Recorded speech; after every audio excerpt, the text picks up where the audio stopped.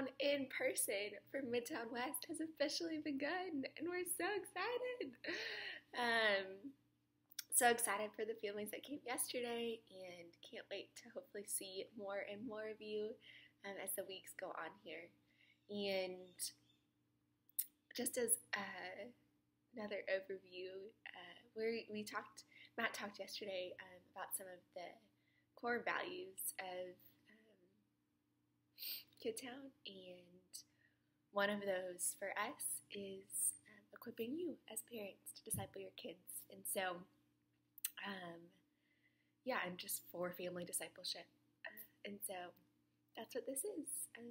This video and the rest of this MailChimp is to come alongside the Lord and equip you to do that. So the family foundation this week that we are talking about is to hide the word or God's word in your heart to live by it. And I was listening to a interview with Jen Wilkin. I don't know if some of y'all know her, but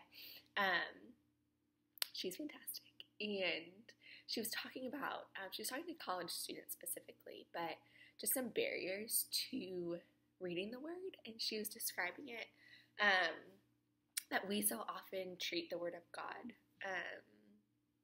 as adults or as growing humans, that we treat it as a debit card, and we want to, and we come into it wanting to read it and feel and experience the transformation that's happening as we read it. And so if we don't feel that, if we just read it and nothing happens immediately, then that causes us to not want to pick it up again and not want to pick it up again. And she was inviting these students to reframe that and think of it more like a savings account. And reading the Word of God isn't always going to each day necessarily make you feel differently, or you feel the transformation. You encounter the transformation that's happening as you read it. But it's like this savings account that builds up over time, and as when you need it, then it's there for you to access. And I think about that as my mom battled cancer for 2.5 years, and then when she passed away this fall, I was just reflecting at one point and thinking about all the ways that the Lord had sown seeds of His promises and His truth within me, within our family, that we needed for those 2.5 years and post her death. And so I think about that specifically with kids, is they don't always understand what they're reading. Things don't always fully click necessarily.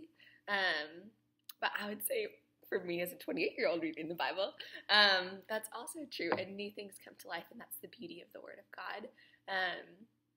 And that's our invitation as people who are discipling little hearts, little hands, little minds, is to come alongside the Lord and sow the truth, sow His promises, sow the Word of God in their heart. So it's in that savings account for whenever they need it moving forward, and so that they can live by it and live in the fullness of it. So that's what I'm going to pray. I'm going to pray for the Lord to cultivate this foundation within each of you as parents, with each of us as leaders and shepherds of your kids, and within each child, that He would sow the Word of God in their hearts so that they can live by it all the days of their life, and live in the truth of the gospel all the days of their life. So Father God, thank you for your Word. Thank you for the good and beautiful and perfect gift that it is. Thank you that you are the greatest story writer, storyteller of all time. Thank you that this is the greatest book of all time. Thank you that your word is alive and it's active, whether we feel its activity in our hearts or the transformation of our hearts while we read it or not. You do something through it, and you sow the truth in us. And so, God, I pray for that. I pray for that for each parent. I pray for that for each shepherd.